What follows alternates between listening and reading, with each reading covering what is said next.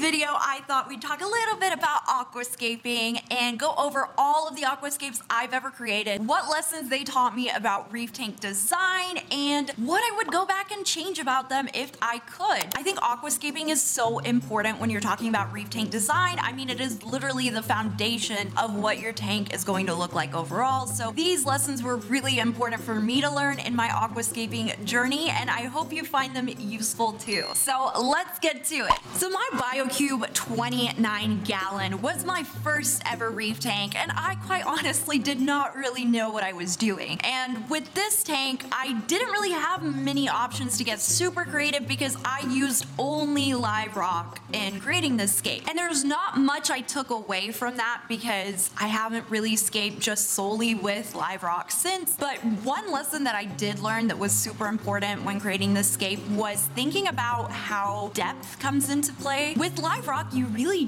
don't, you really can't get really creative with any kind of arches or anything crazy like that. I mean, maybe you could, I don't know, I wouldn't know how to do it, but you can't really get all that creative because it's live rock. So you have to think about creative ways that you can actually scape it, other than just creating just a mound of rock, which was never really that appealing.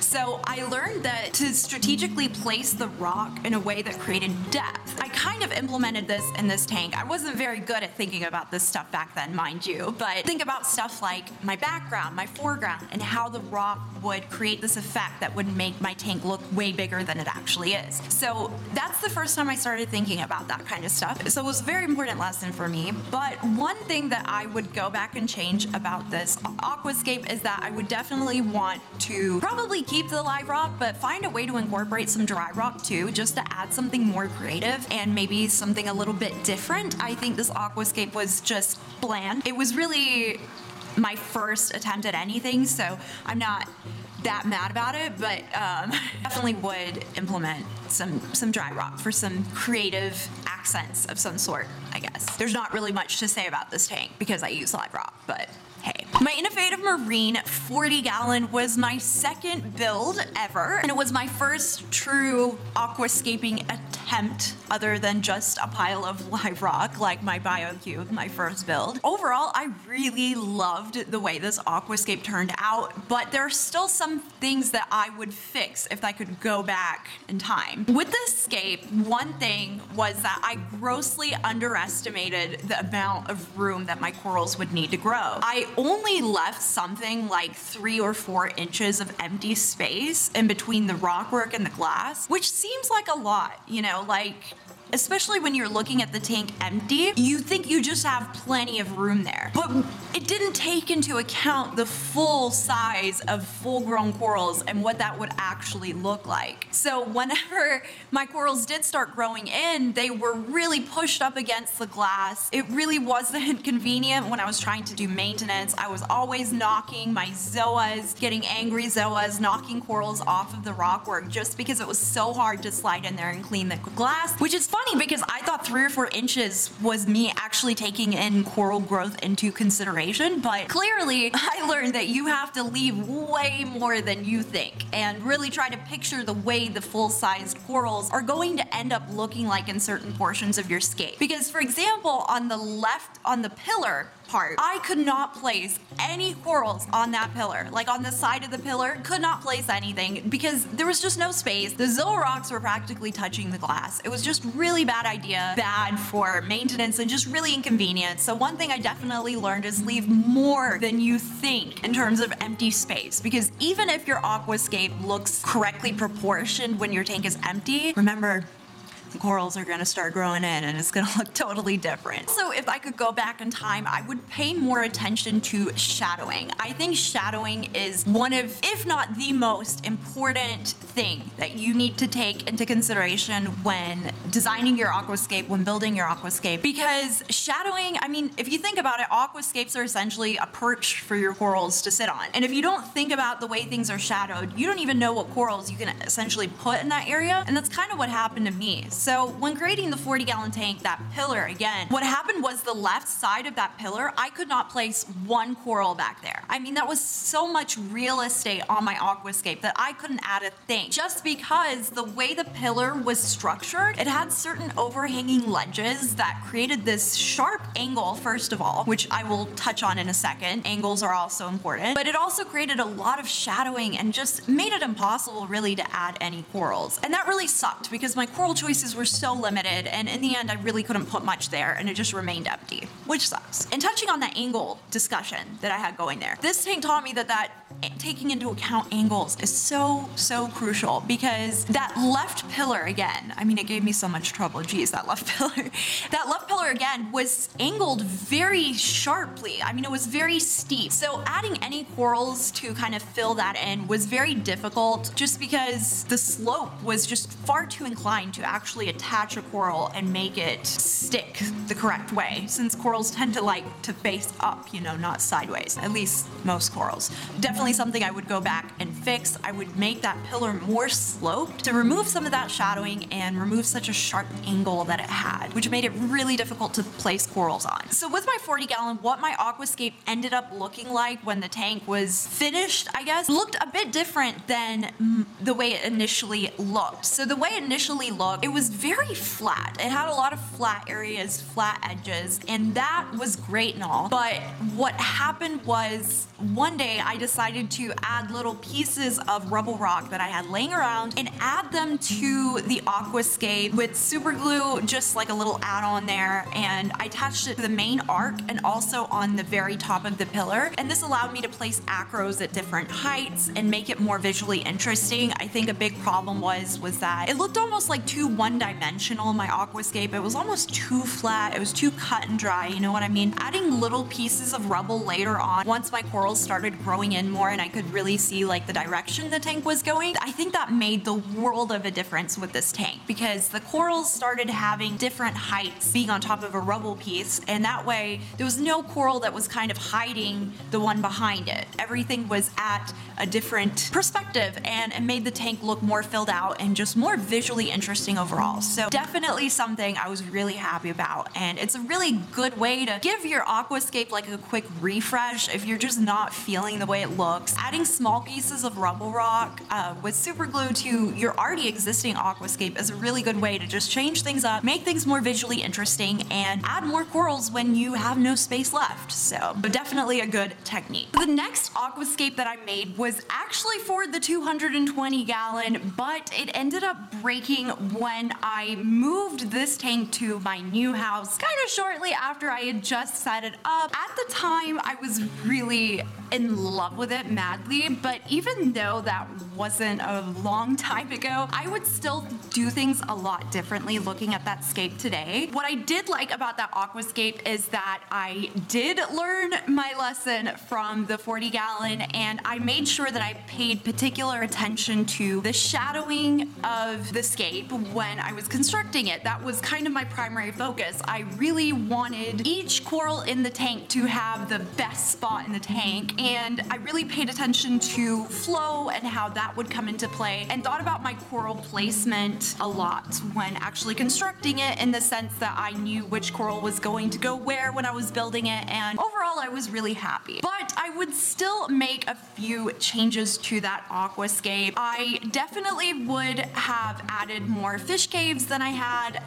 in there at the time, and that's only because I definitely have a lot bigger fish, more fish now than I did at that point. At that time it wasn't really necessary. Every fish had its home, but it is something I would have had to do later down the road if I wanted to add more. But overall, it was a fairly good scape. I think it was just really challenging because I've never aquascaped a large aquarium before, only small little guys, so I think the aquascaping techniques that you have to use when constructing it are totally different. It was very interesting trying to see how to balance these large ledges that I had going on there with just the materials that I was using. It was a bit interesting, to say the least. I do have a video actually constructing that aquascape if you want to check it out, but it was just really challenging challenging for somebody who's never scaped a large tank to make an aquascape that has a lot of height to it, but also doesn't have all those kind of steep slopes that I was talking about that I didn't like with my 40-gallon tank. It was really challenging, and you can tell that I was focusing on that a lot because there really is no shadowing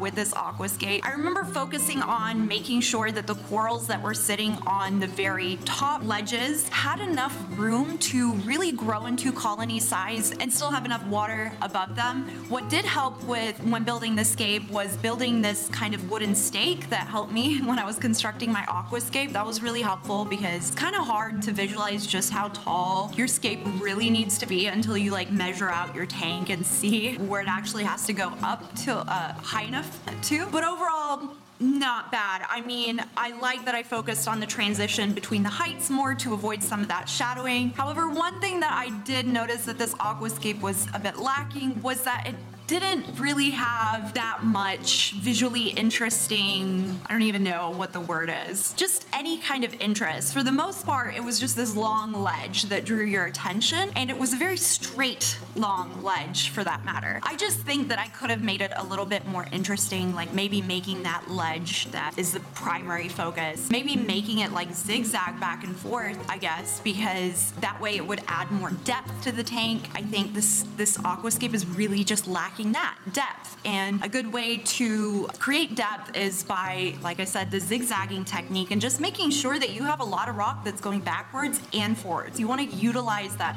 back to front space of your tank as much as possible to create as much depth as possible, and I just think this tank was really lacking in that department. I also would have added more rubble pieces down the road like I did with the 40-gallon. I just think like this was a good aquascape for a base, like a starting base, but I just think that over time maybe I could have improved that with little rubble pieces, making it more interesting. I don't know, it just seemed very flat. But then again, I never really had a chance to see this aquascape to fruition because it broke, unfortunately, and that is when I started this aquascape. Now, my current aquascape, I took a totally different approach when creating this. I didn't think about the corals that I had existing in my tank at that time. I didn't really think about much, actually. I just made what I thought was beautiful, and I think that was both a good and bad technique. So I think it was a bad technique because I didn't take the corals that I already owned at that time into account when I was building the aquascape. It kind of made it so once the aquascape was in the tank and my corals were ready to go on there, I just kind of placed the corals wherever they would be happy, but I didn't really have like a designated spot that they were meant to be, if that makes sense. So that kind of resulted in me hating my tank a little bit because my coral layout just seemed visually off. Now, I recently changed this. If you want to check out my previous video, I talk about the changes I made in depth and why I made those changes to my coral layout. But in essence, my coral layout just didn't match my aquascape. I think when I constructed this aquascape, I must have had acros on my mind because this tank, this aquascape was meant for acros and encrusting corals. Because when I set out to make something pretty, I almost made this aquascape a little bit too pretty on its own, in that it has little ledges and little rocks that just stick out here and there, and it's very intricate in the sense that it's very kind of detailed in the little ledges that it has, and it's almost on a ledge that is this big,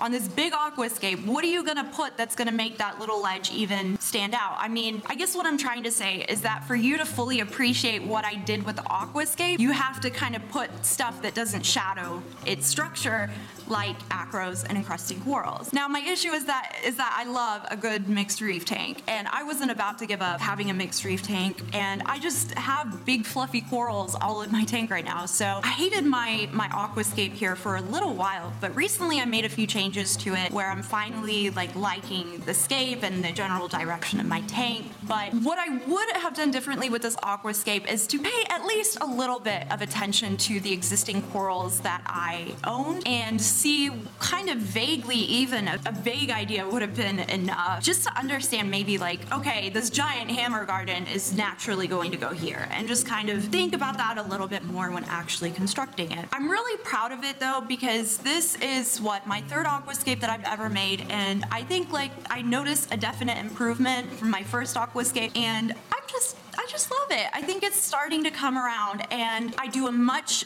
better job with this aquascape of giving the tank more depth. I have a lot of these trailing ledges that go from back to front, trail down in different directions, and just generally looks way more visually interesting than my previous aquascapes. However, what I do wish I did is that I just did more of that. I think I could have made my ledges go back even further, but at the same time, I don't want to ever run into the same mistake I had with the 40-gallon and run out of room for my corals. But still, maybe playing into creating more depth a little bit more. Also, maybe making those ledges and stuff not as small, because I have realized now, since my tank is starting to fill up, that the only way you can really see a coral, like even just be able to spot it, is if it's large. So right now, all of the corals in my tank, the only reason they look like you can actually see them when you're looking at the tank is because there are absolute massive colonies. I mean, I only have massive colonies for the most part in my tank now, so I wish the ledges and